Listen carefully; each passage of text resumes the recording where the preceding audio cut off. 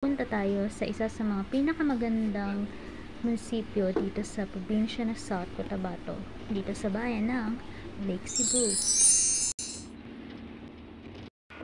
Sa pagdating pala guys sa bayan ng Lake Sebu, sumakay kami dito sa tuktok or yung parang tricycle siya guys na parang jeep type. So super ganda niya guys.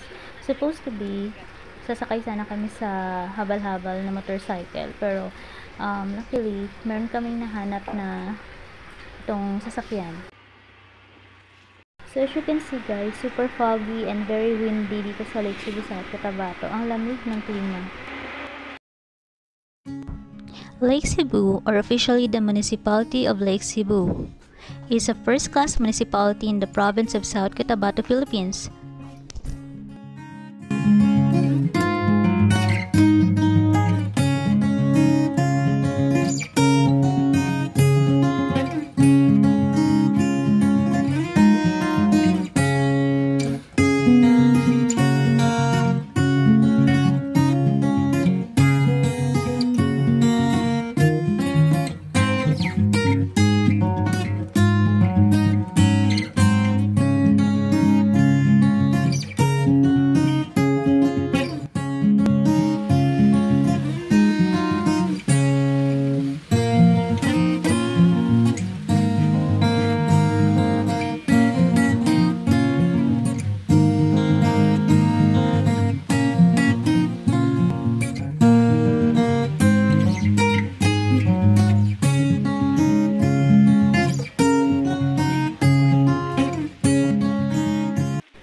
Pagdating kagad namin dito guys sa Dreamweavers Hotel and Restaurant, nag-check-in kami, and after that, since nakapagbayad na rin kami ng booking namin a day before kami na pumunta dito sa Hotel and Restaurant ng Dreamweavers Hill, so diretso na lang agad kami sa restaurant dahil 2 PM pa yung check-in namin guys.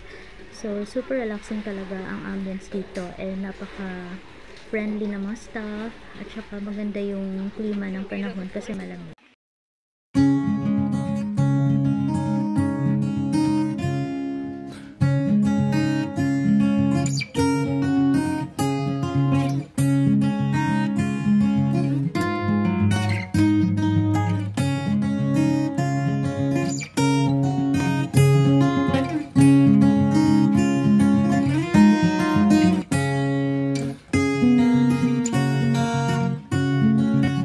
So after ilang minutes guys, dumating na din yung order namin. So yan yung garlic chicken and blue lemonade.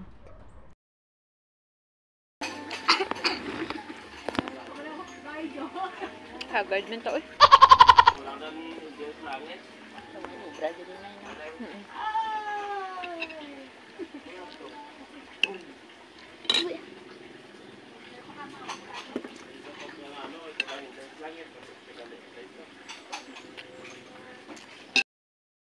Yan, sinubukan ni Princess ang charcoal ice cream. Namen?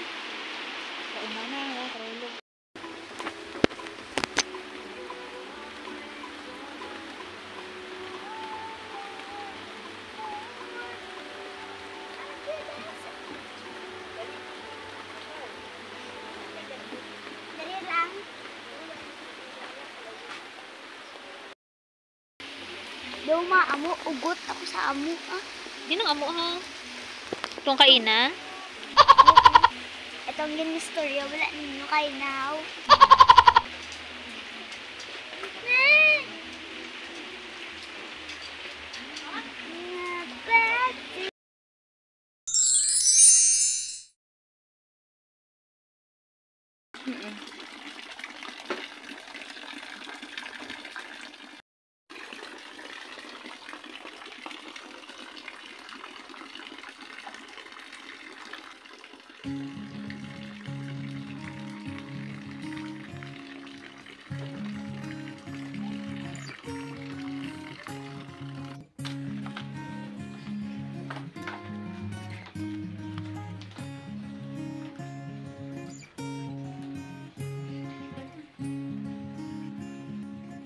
Guys, yung aming room.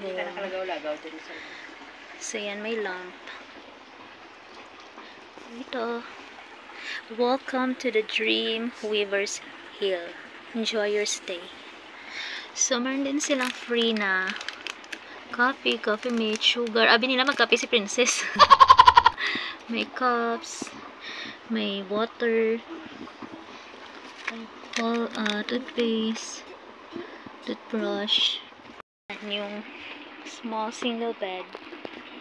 Meron silang snake plant dito. Ito yung bed namin. Dito, pwede tayong dito, umorder ng food nila. So, ito, parang pangpatay ng mga insekto. So, meron silang drawer. Rattan drawer. Ang cute. Oh, meron ditong hanger. Dito din. So, ito naman, dito pwede yung mga damit.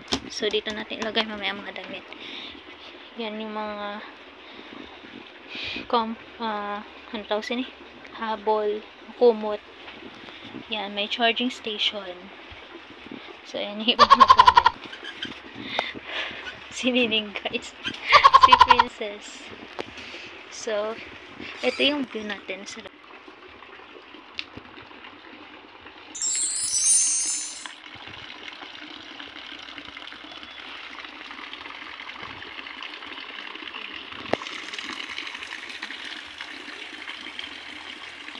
So, ngayon, muulan.